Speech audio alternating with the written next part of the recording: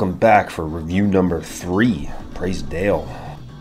Today we are looking at one of my favorite fucking shmups, Border Down. More or less not just favorite shmup, but favorite games of all time. When I look at stuff in my collection, this one always jumps out to me. I keep this kind of close at all times.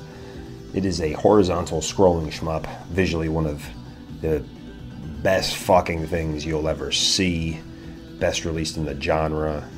This is on the pedestal. This is a Summit Girl. This deserves being put in the same sentence as Radiant Silvergun, Einhander, or, if you're weird like me, a Hilary Swank kind of girl.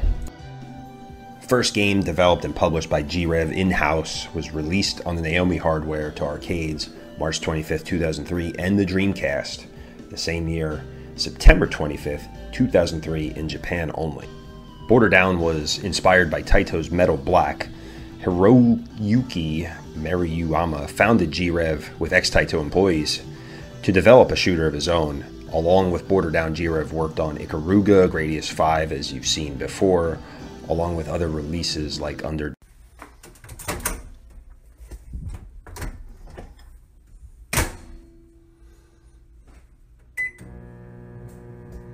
Defeat. Due to lack of funds, though, Border Down was not fully realized like planned, but it was still successful, and today is still a name that makes your eyes perk up and, like me, your wallet really fucking hurt. As for a story, this takes place in a futuristic setting where humans colonize Mars and the aliens are all like, nah, fuck you, we're gonna fight your ass for it. But just like the Lebaron, there's only one of them, and there can only be one number one son. And it's not you, Freddy. Where's your fucking Lebaron, Freddy? I don't see two Lebarons. I only see one Freddy. So anyway, you control the Wasp, which is an unmanned ship. So you have no fear of dying against these crazy kaiju-looking boss things. Now we need to talk about the border system. The 3 borders of varying difficulty. Kind of like if you go with the 10 right away, 7 and 4s are still available, rather than go for the 4 right away and get rejected. Then you're left playing that D-pad all night until you black out. As you change borders, the enemies and the background change, kind of like going after a different ethnicity as you slide around that fucking scale a little bit. Now it's time to talk about weapons, as your main weapon can be used as a continuous fire or a homing style as seen in this level ahead by tapping it. But the second weapon is a badass fucking laser attack that fucks shit up. As you can see here, used to absorb enemy fire, but be sure to conserve it as you don't want to run out of juice mid-boss battle, or you're going to lose your chub with that guapa you snagged on Taco Tuesday last week. It's definitely key to learn the mechanics and memorize the levels as best you can here. You need to be in the right positions at the right time or you get boxed in by the small enemy fire. The hitbox is pretty small on the Wasp, as I was surprised many times not dying, but trust me, there are plenty of cheap fucking deaths in this, colliding with fucking stray enemies or objects as you move around, not really sure. You got to avoid the background shit. The controls are nice and crisp, but the feel of the Dreamcast D-pad kind of sucks personally, and the speed control can be adjusted, but you really just wind up using the second one the most of the time because you're either too slow and get hit or you're too fast and you just fucking crash into anything. And I practiced quite a bit for this game the morning of. I don't usually get to play too much, so you don't always get to see me at my best. Maybe I'm good, I'm not sure. As a game though, this checks all the boxes. It gives me that fizzing sensation right in the fucking wiener.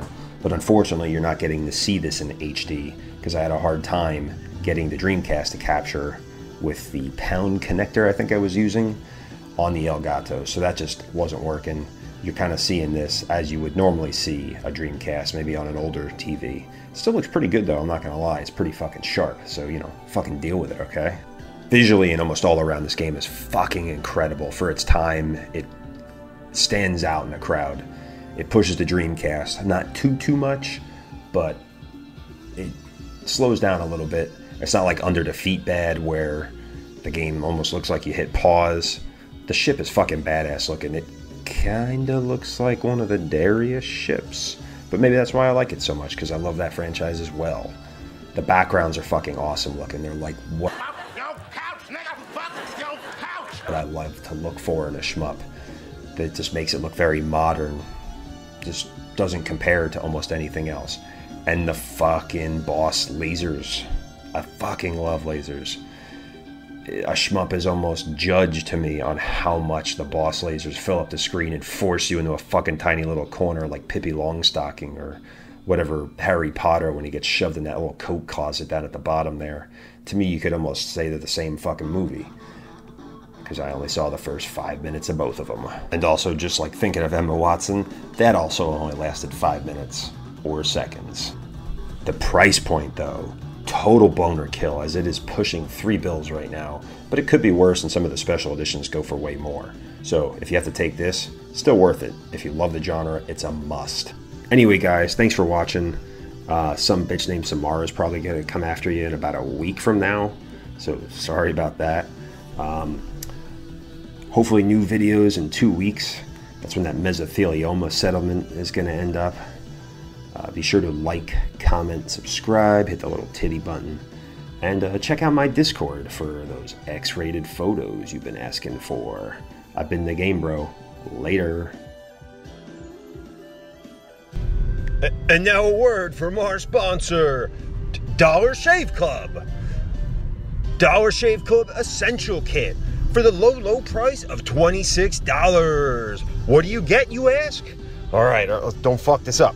So you get the handle, the all-in-one handle. You get 6 blades with 5 fucking blades on each one. You get the buttery smooth cream.